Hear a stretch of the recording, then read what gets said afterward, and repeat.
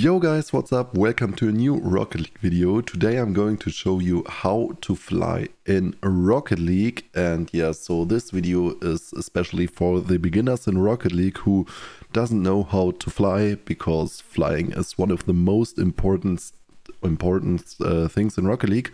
And yeah, if you enjoy the video, make a like and a sub. And yeah, so I guess we can start in the video. So first of all, it doesn't matter what car you use. I prefer the Octane or Fennec, but some others use Dominos, and yeah, but all of the pro players and most Rocket League players use the Octane.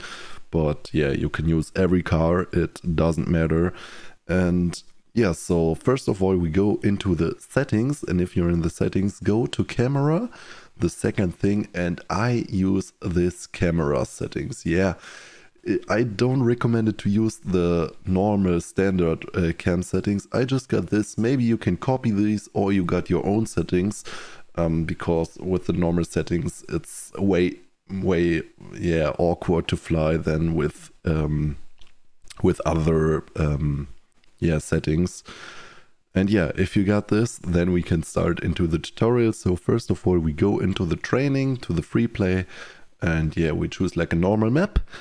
And yeah, now we here, and you can see my car, and yeah, I got unlimited boost, so don't worry. And yeah, first of all, what we're gonna need to do is just to jump, and if you jumped, then go a bit back, like when you drive back. So jump a bit back and just train that a bit, just like a little bit, not too much, and yeah, not too less, just a little bit like this.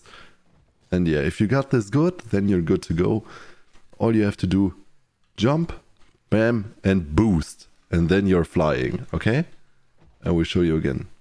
Jump, backwards, flying. Jump, backwards, boost, and then you fly.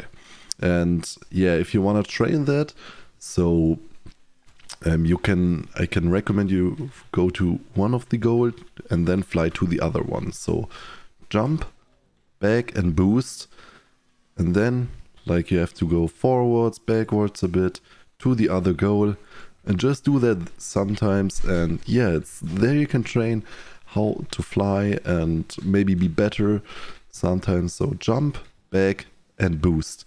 And you have to be careful if you are pressing to the side. So if you're flying and want to drive like a bit left, it's always a bit hard if you don't use the air roll, but it's way harder with air roll than just normal flying. So I would recommend, if you're a beginner, that you just train to fly normal, and if you're good at normal flying, then you can use maybe the air roll and can fly in one direction. So but first of all, just train to fly from one goal into the other goal, or yeah, so just this. Maybe you can go a bit left, a bit right, but not too much. And yeah, if you got this good, you can also use the air roll. And yeah, what I also can recommend you is go to the training, and then you got here the jump training, the third one. Yeah, go here and to the beginners,